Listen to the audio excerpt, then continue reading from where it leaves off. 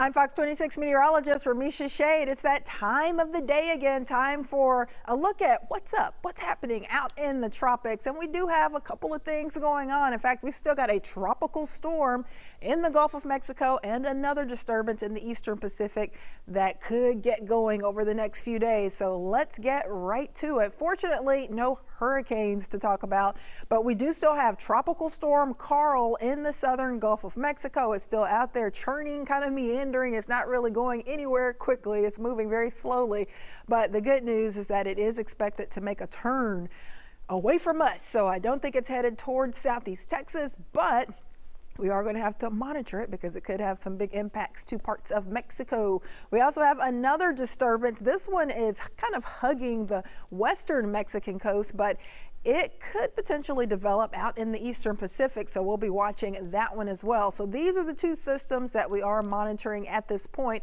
But of course, let's talk about the tropical storm in the Gulf of Mexico, because that is the one that could have some bigger impacts over the next 2 to 5 days. We've got the potential for this to get a little stronger, and in fact, it has gotten stronger as we've gone through the last several hours.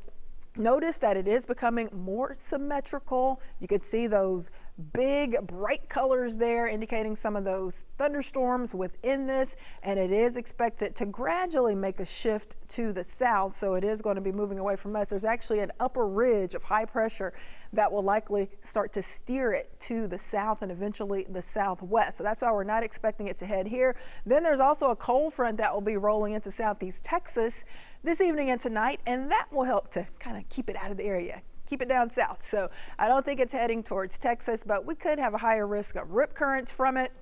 And we also could get a little bit of that tropical moisture heading our way as we go into the next couple of days.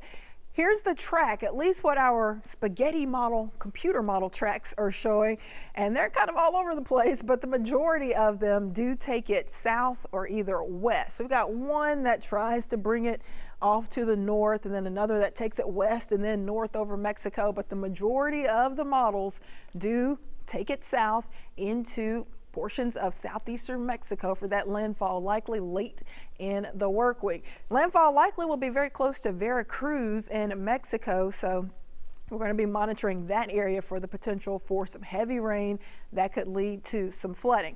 All right, here's what you want to see, the latest track for Tropical Storm Karl, and we've got some stronger winds in this. We've got maximum sustained winds around 60 miles per hour, but of course you can still have wind gusts higher than that. So we're talking about borderline damaging wind in this system now. So that means there could be some tree limbs or trees blown down, some power lines blown down. And of course, the threat for several inches of rain as this makes a beeline to Mexico in the next couple of days. Movement very slow right now, and nothing really helping to kick it along. We've got movement only at 2 miles per hour, and its movement is off to the north, and we've got pressure right around 1002 millibars. So this is the latest advisory, the 4 p.m. advisory, and notice it is slowly but surely drifting to the north now, but it will start to curve back down to the south and then the southwest. So let's talk about the track. At this point, the official track or forecast from the National Hurricane Center has it remaining at around 60 miles per hour around 1 p.m. Thursday. So that's a pretty decent, pretty potent tropical storm. Then as we go into Friday afternoon, winds decrease a little bit. It should decrease to about 50 miles per hour for those maximum sustained winds. It's expected to kind of run into unfavorable environment out there.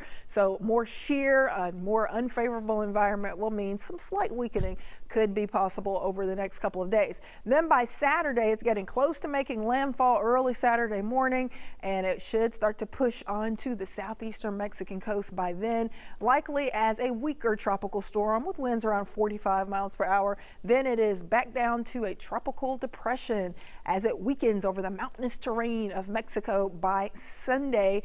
And we will continue with that threat for potentially several inches of rain with this, and we'll have that threat for some flooding, maybe some mudslides for parts of Mexico, but no direct impacts here, thank goodness. Sea surface temps out there are still on the warm side. We've got widespread temps in the 80s as we check out some of these buoys across the Caribbean for the majority of the Gulf of Mexico.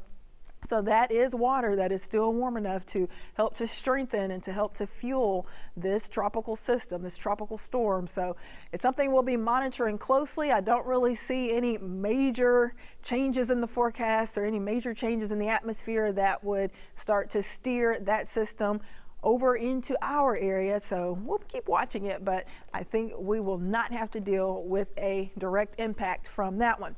All right, I want to switch gears and head over into the Eastern Pacific. Now, this is another system that we've been monitoring. This one has about a 10 to 20% chance for development. Now, if you remember over the last few days, I told you kind of the origins of this. We did have Julia, which at one point was a hurricane, then it was a tropical storm, then a tropical depression, and then it just completely fell apart. But there was a little chunk of it that kind of broke off and it moved out over the Eastern Pacific. So it combined with another little trough, and this is why we have this disturbance that we're monitoring. So now it is back over the water of the Eastern Pacific, and it does have a chance to develop. That chance is quite low. In fact, only a 10% chance to develop into a tropical cyclone over the next 48 hours, and about a 20% shot that we may get a tropical depression or a tropical storm from this over the next 5 days. Right now, it's kind of just hugging the western Mexican coast, and its movement will continue to be off to the west-northwest. So we'll watch that one and see what happens with it. But if we do get it to develop, that next name would be Rosalind. If we do get any additional development in the Atlantic basin, the next name on the list after Karl would be Lisa, then Martin, then Nicole. But we're hoping, we're keeping our fingers crossed, that we don't get that far down the list. Hopefully things will start to simmer down and settle down across the tropics over the next few weeks and over the next month. Of course, in the Pacific basin, if we get another named system, as I just mentioned, if we get that disturbance that I just showed you to develop into a tropical cyclone, that next name would be Rosalind. Well, how much longer are we going to have to deal with this? Well, thank goodness we are past the peak of hurricane season, which was right around September 10th, but we are still in hurricane season officially. It does not end until November 30th, and we are getting close to being in the middle of October, so we've still got a ways to go. We've got a few more weeks in October, and we've got all of November. Now notice, historically, our chance for tropical cyclones, hurricanes, tropical storms, tropical depressions really starts to fall after the middle of October. We can't rule it out completely, but the chance for it happening and moving here much lower. But still, don't let your guard down. We're going to keep updating you daily as we go through the remainder of this hurricane season, because you never know, crazier things have happened and we could still have some tropical systems heading our way. But right now we are looking good. We do have a few cold fronts headed our way, but it does not appear that we've got any major tropical storms or hurricanes or anything like that headed to Southeast Texas.